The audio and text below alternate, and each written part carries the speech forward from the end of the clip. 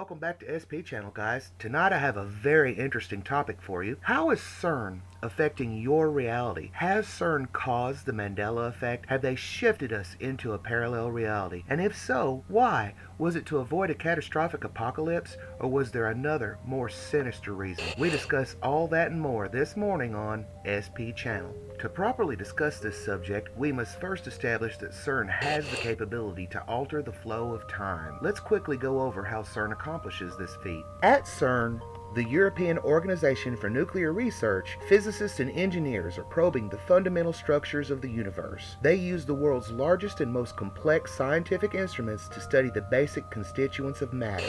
CERN is also home to the world's largest particle accelerator, the Large Hadron Collider. The LHC uses cutting-edge scientific breakthroughs like Project Awake, the world's most powerful plasma injector, and Project Atlas, the world's most powerful electro-neodymium magnet, to accelerate matter well beyond the speed of light. Normally, matter breaks down into energy as it approaches the speed of light, but with the help of Project Awake and Project Atlas, the magnetic fields produced within the accelerator cause the mass to become polarized and therefore incredibly stable. Project Awake then uses plasma, a fourth state of matter that is neither liquid, solid, or gas, to accelerate the matter within the LHC to speeds well beyond the speed of light. All atomic matter has its own measure of gravity, as gravity is a property of mass. When these tiny particles within the accelerator are propelled at such incredible speeds, they actually cause a friction or a distortion on space-time itself. That's right, CERN's been piercing through space-time to get a glimpse at what's on the other side. So this brings to question what is on the other side of space-time. Physicists and mathematicians around the world speculate that space-time is like a four-dimensional fabric. This fabric, known as space-time, is what separates our positively charged universe from the rest of the multiverse. Has CERN pierced through space-time and caused our reality to interact with others? Speculations run wild. Is this the Mandela effect?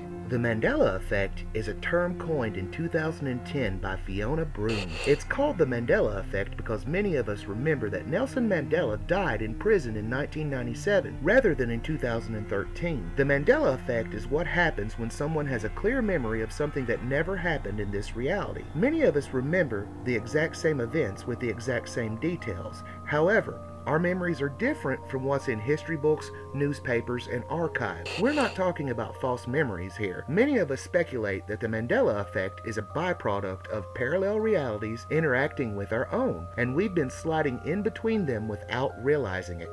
In 2009, Sergio Bertolucci, Director for Research and Scientific Computing at CERN, grabbed international headlines when he stated CERN may have the potential to open otherworldly doors. He stated the LHC may possibly create or discover previously unimagined scientific phenomenon, or unknown unknowns. For instance, an extra dimension. Out of this door might come something, or we might send something through it. Make no mistake, CERN is proud of their scientific achievements, and they make little effort to hide their scientific progress. What you're seeing now is a short clip from CERN's 60th anniversary celebration video from 2016. You can clearly see one of their own physicists touting three messages. The first message on the piece of paper in his hands said, "We are happy at CERN." The two signs around his neck state Bond number 1 and Mandela. For those who are on the know, the first James Bond movie came out in September of 1956. The actor that played Bond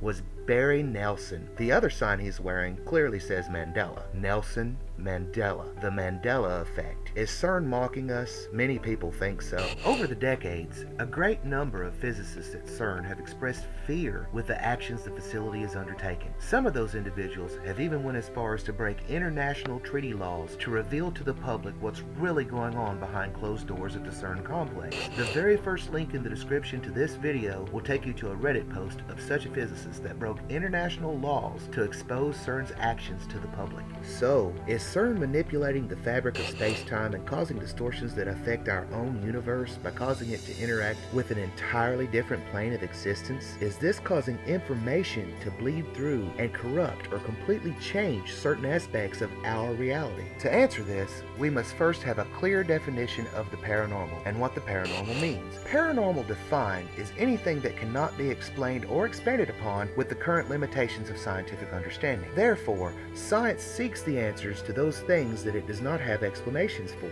So in many ways, scientific exploration is all about the paranormal. If you recall Sergio Bertolucci with his statements of CERN opening up otherworldly doors and that something may come through those doors, or we may even send something through those doors to the other side, there are a great many physicists that have worked at CERN over the decades. Some of these scientists have lost their mental stability. Some of them have even went mad. There are a great number of reports concerning unexplained phenomena within the complex itself when the LHC is active, ranging from altered people and places and objects that were previously accounted for to unexplained entities, all reported by multiple witnesses and usually only while the Large Hadron Collider is online. When the Large Hadron Collider is activated, the accelerated mass within the LHC produces a gravitational pull that's 100,000 times stronger than that of the Earth's gravity. You can clearly see how strongly the rings of the LHC pull on the environment around them. This is a slight glimpse of the kind of power CERN has at its disposal, and a startling indication of the kind of force necessary to punch a hole through space-time.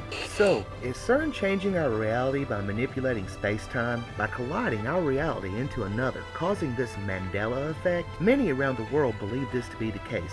Let me know what you think. I'm interested to know your thoughts on this. Has our reality been changed, altered by CERN? Causality states given an infinite amount of time that all possibilities must transpire. Let me hear your thoughts on this, guys. Until next time, this has been SP.Channel from somewhere out there in time.